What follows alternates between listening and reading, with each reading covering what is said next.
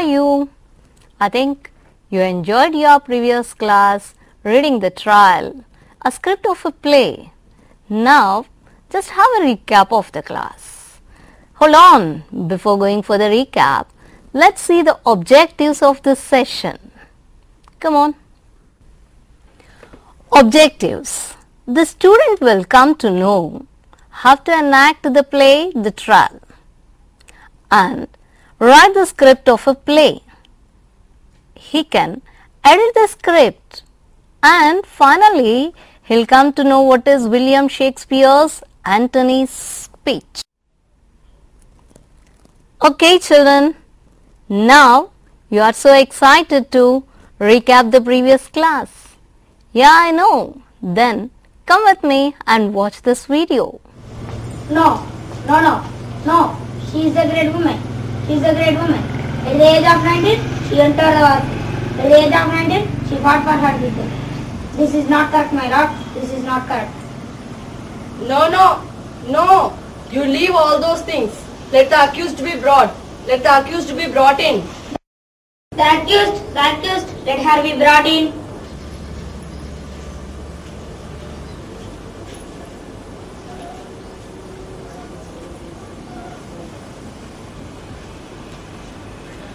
Sit down, John. Thank you, my lord. You look very pale today. Are you not well? I'm well enough, but the bishop sent me some cough and it made me ill. I'm sorry. I told him to take care of her. You meant to be good to me, I know, but it is a fish that does not agree with me. The English thought you were trying to poison me. What? No, my lord.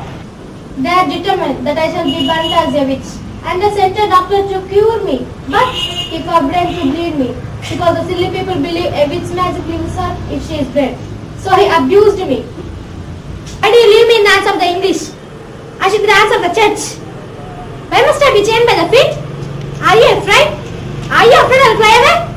Woman, it's not fair to question the court. It has to question you. Okay, you were unchained. Didn't you try to escape by jumping from a tower 60 feet high? You cannot reach. How been alive? I suppose, because the tower was not so high. It has grown every day since you began asking me question about it. Why did you jump on the tower? How do you know that I jumped? Why did you leave the tower? Why would anybody leave some prison if they could get out? You tried to escape. Of course, I did. But not for the first time either. If you leave the door of the cage open, any bird will fly away. Am I right, my lord? Call the attention of the court. Please note in, my lord. Am I heretic? Am I heretic because I tried to escape from the prison? He calls like that, my lord. If in the hands of the church, if you against the church, so you are right, see. It is a great nonsense. No one be a fool like you. You hear, my lord. Upon your execution by this woman. John, you are harming yourself by giving these silly answers. But you are now talk sense to me. If you are reasonable, I will be reasonable. This is not yet in order. You forgot the master promoter that the proceedings have not been formally opened. The time for question. After she has gone on to the Gospels and tell us the whole truth. You make me to swear again and again. I will do that. But I can't tell the whole truth. The God doesn't allow me. You can't understand me. This argument has been down. 9 times I will swear again and again. But now I will not swear. I won't swear. My lord, she should be put to the torture. You hear, John. That is what happens to obdurate. You think before answer. Has she been shown the instruments? They are ready, my lord. Even you tear my body, you get nothing more. What more is that? That you could understand. If you hurt me, I will tell anything you like. But finally I will take it back. So, no use. There is much in that. We should proceed mercifully. But the torture is customary. It must not be applied unwantedly. If the accused will confess voluntarily, its use can't be justified. But this is unusual and irregular. She refuses to take the oath. Do you want to torture the world for your happiness? But it is not happiness. It is the law. It is customary. It is always done. This is not so, master. Except when the requests are carried on by people who don't know their legal business. She is a heretic. It is always done. Let it stop today. If it is not necessary, doctors and priests were sent for women to save her soul. We shall not send the executioner to torture her. My lord is merciful, but it's not correct. You noodle. So last time is your rule. Ha! You call me noodle? Noodle. Patience, master, patience. I fear you will be soon too terribly avenged. Meanwhile, let us not be moved by the rough side of a shepherd lass's tongue. Nay, I am no shepherd lass. So I have helped with a sheep and I can maintain my house also. This is not a time for vanity, John. You stand in a great peril. I know it. Haven't I been punished for my vanity? If I had not won gold circuit in the battle, today I should not have been here in front of you. But that the English foolish rascal would have pulled me backwards of my horse. So, today you are seeing me. If you are so clever at women's work, why do not stay home and do it? There are many women to do it, but there is nobody to do my work. Understood? John, I am going to ask you one question. Will you surrender yourself to church or not? Will you accept the God's church or not? I am a faithful girl of the church. I will obey the church. You will. There is nothing impossible. Sit down, John. John is against the church. She has to be punished. It's difficult to prison her. The church has decided to set her fire. Date will be announced.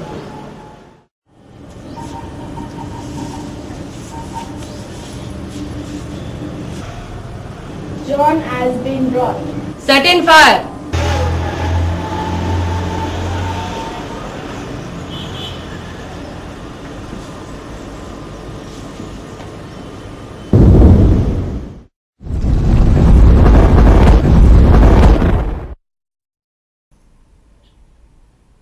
Hey, surprised! How is it? It's an act of a trial given by your friends. See, classroom is a theatre. If you want to enlighten your language, use it wherever it is possible.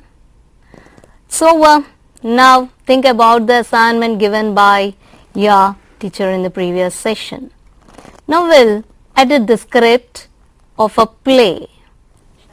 Assignment of previous class. Prepare a script of a play on any topic given by your teacher. So, some of your friends are editing the script. Do you want to see that? How they are doing? Come with me to the class.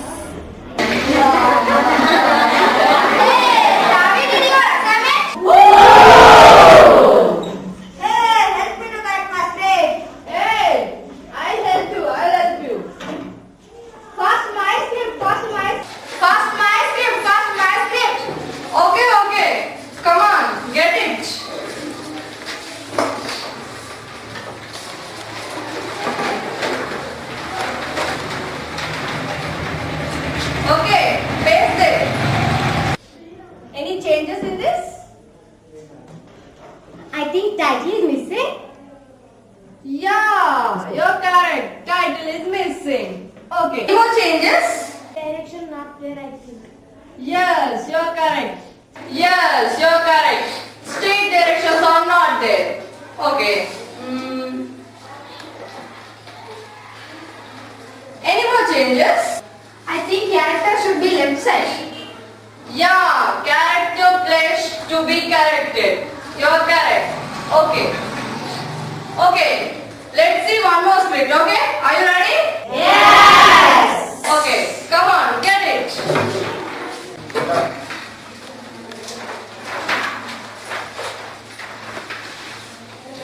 Okay, paste it.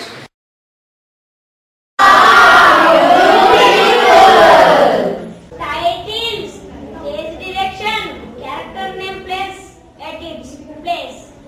Superb. Yes.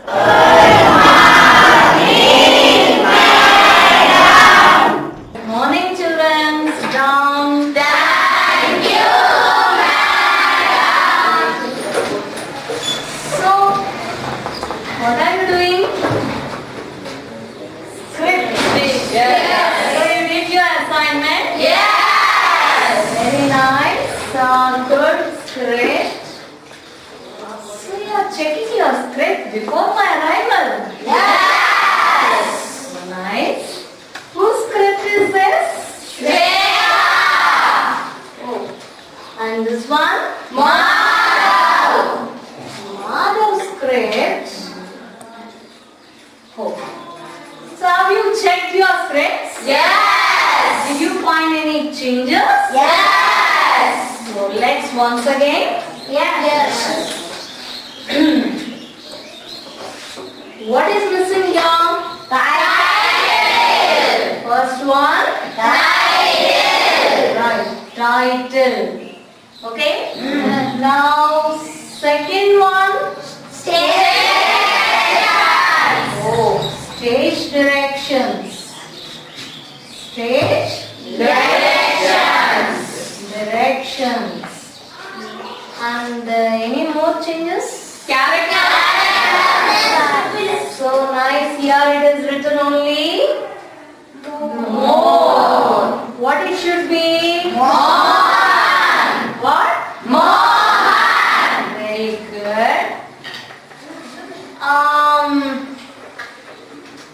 Sagar, what is this Ram name? Okay. What's the full name? Rama Rao.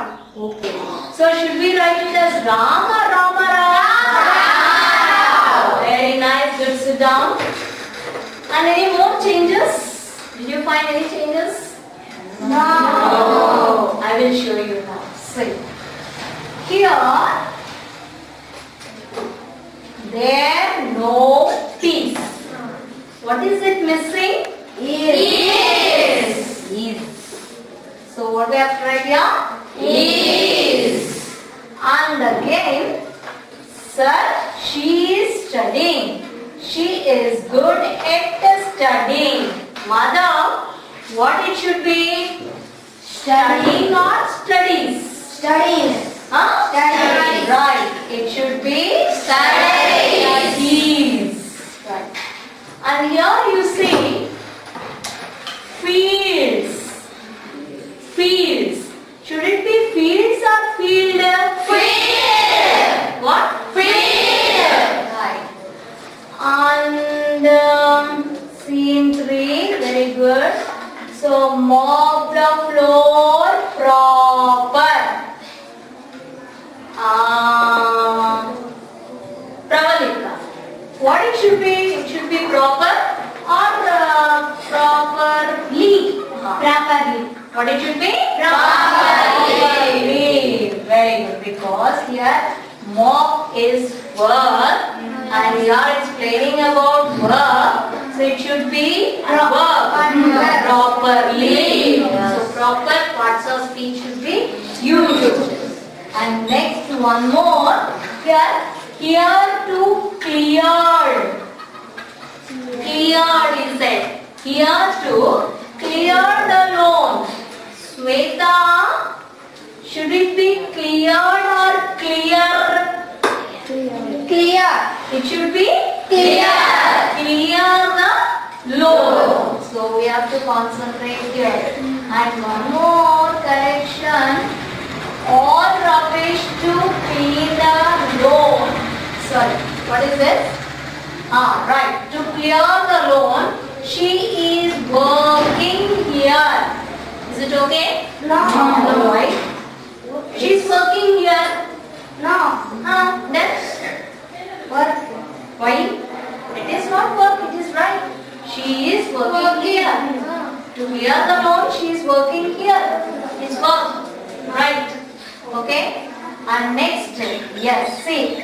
But I to think about my family too. But I to think.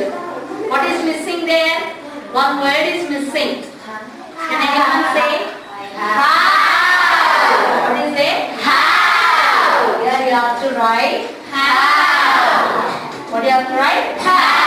I have to think about my family Too. Any more corrections?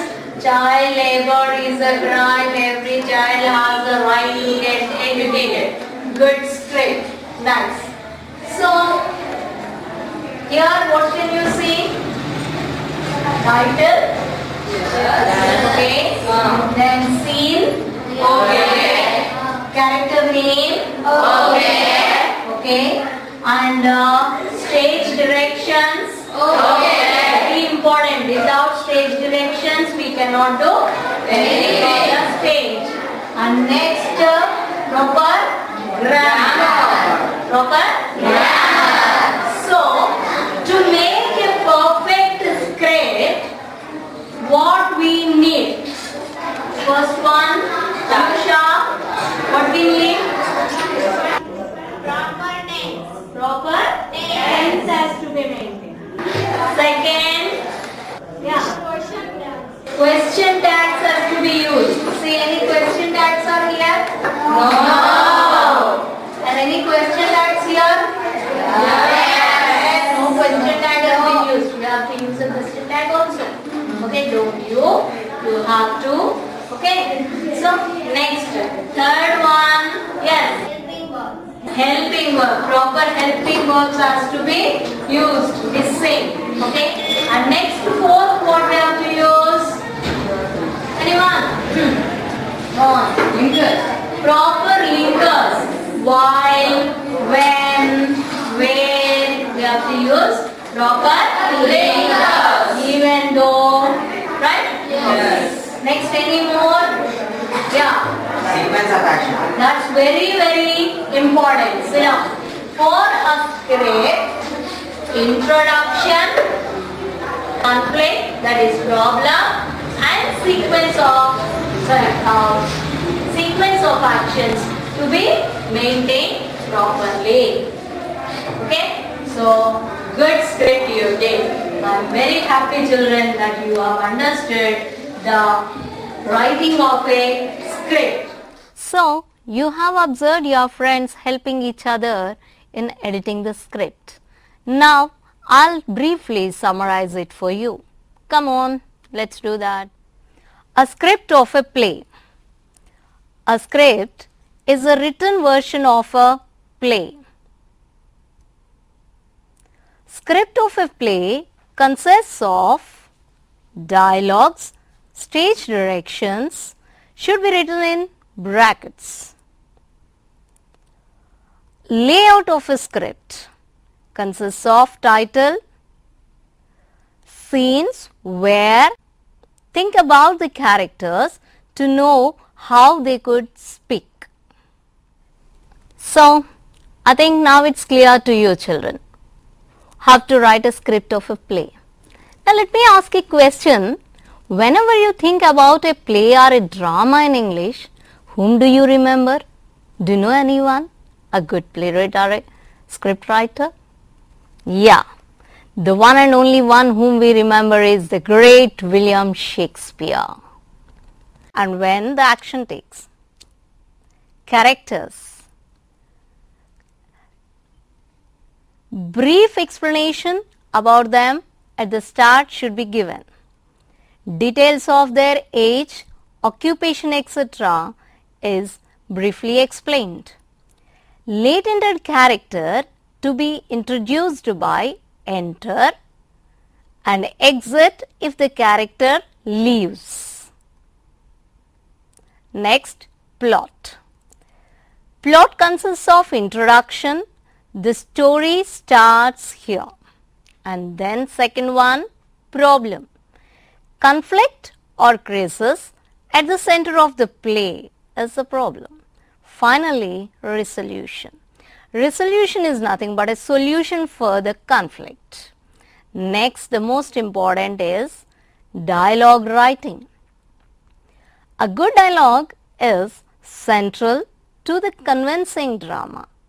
And then, to make it sound realistic, you need to read it out loud to hear what it sounds like.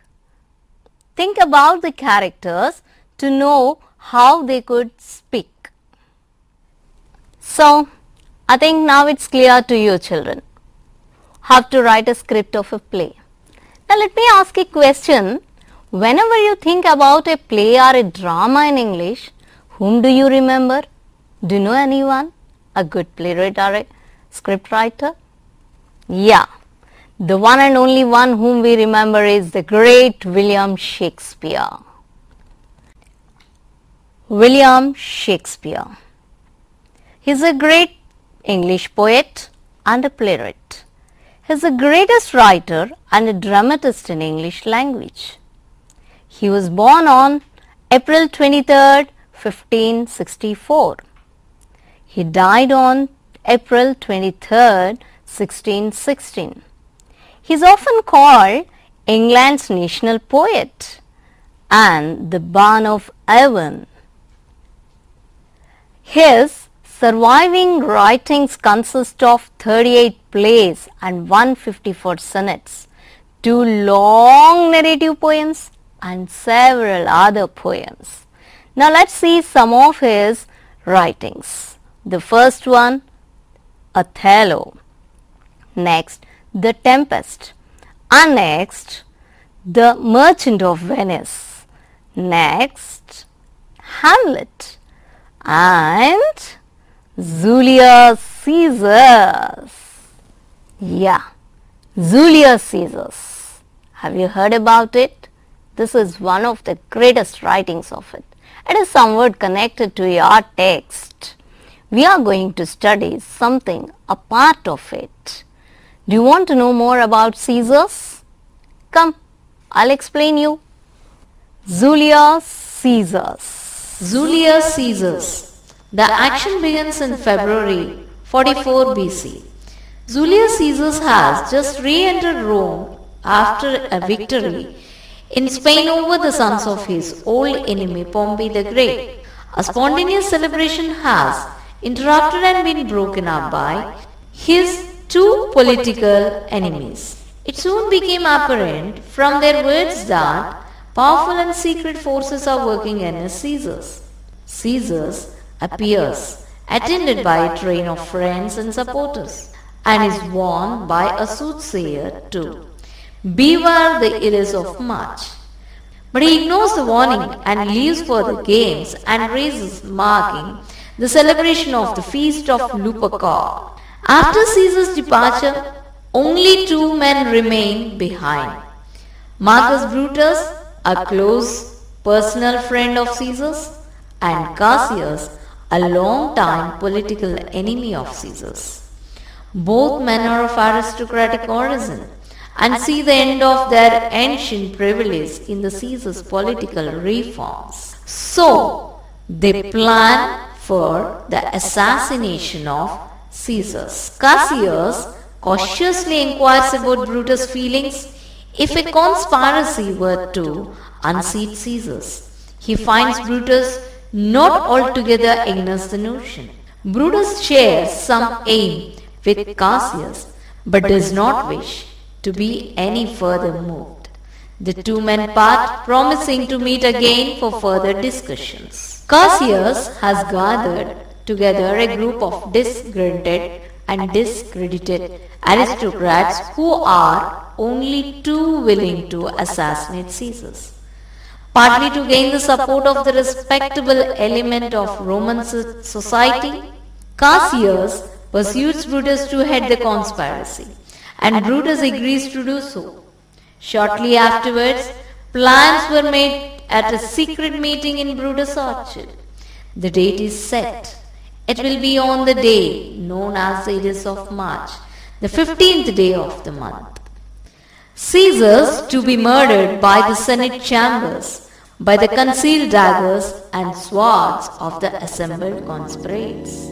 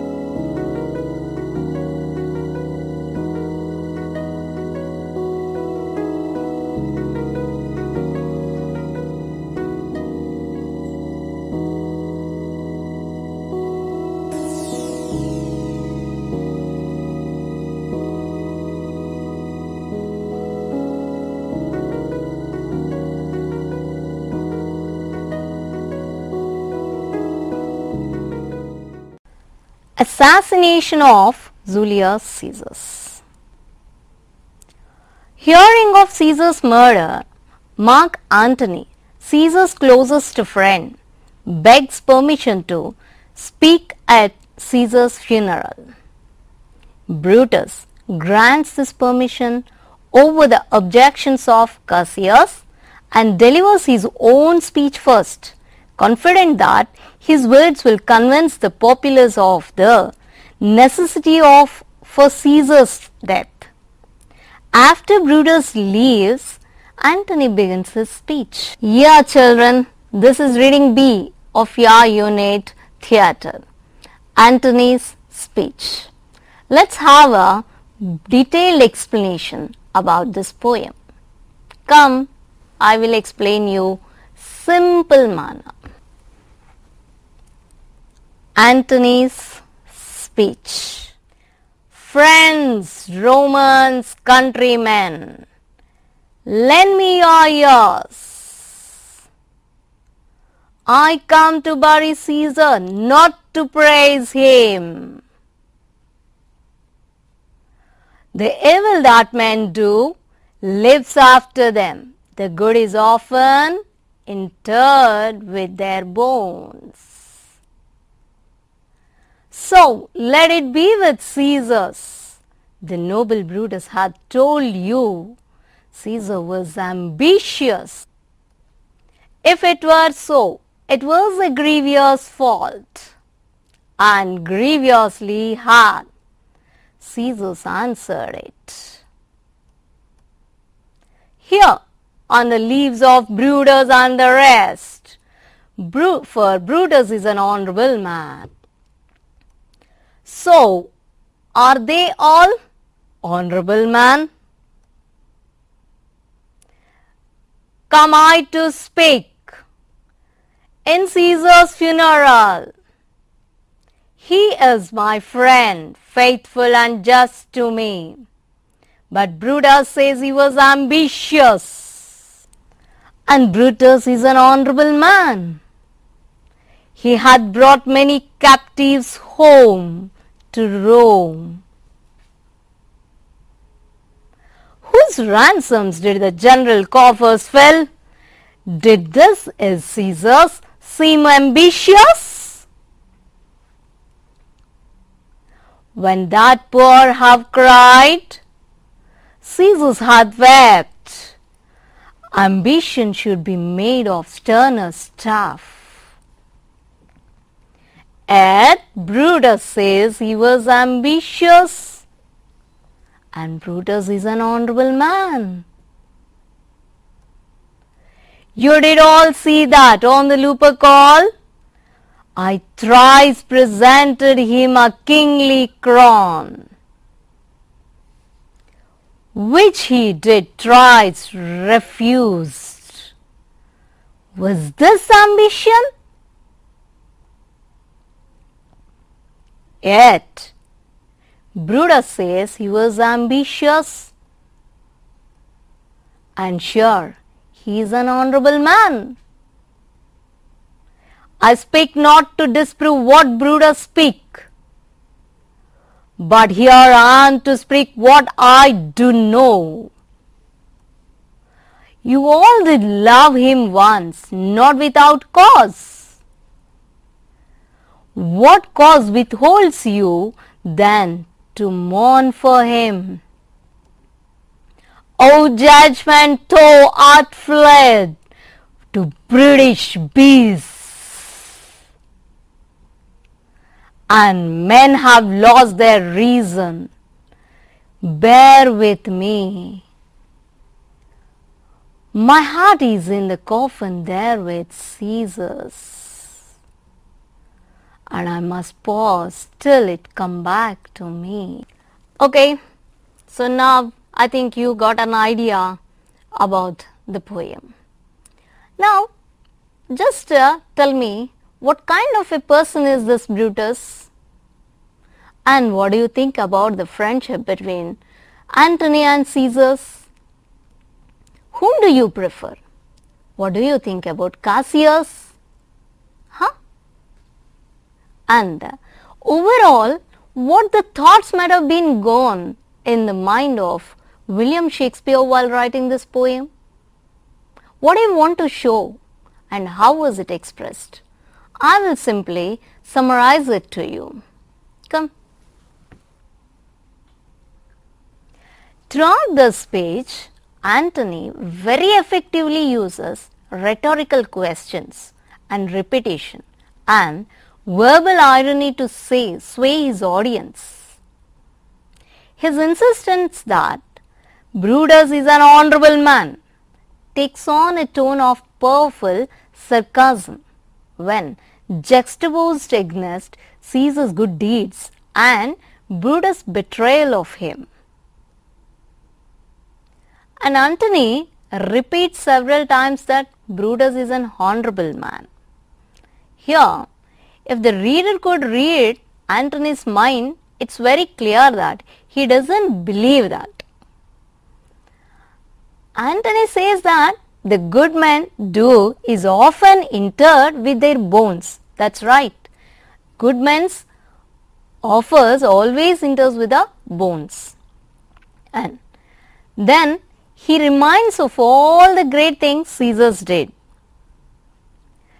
People still love Caesars, dead or not, and Antony is trying to convince them that through their love of Caesars, they can grow to love him. Now children, one of your friends enacted this poem. Shall we see that? How she represented it?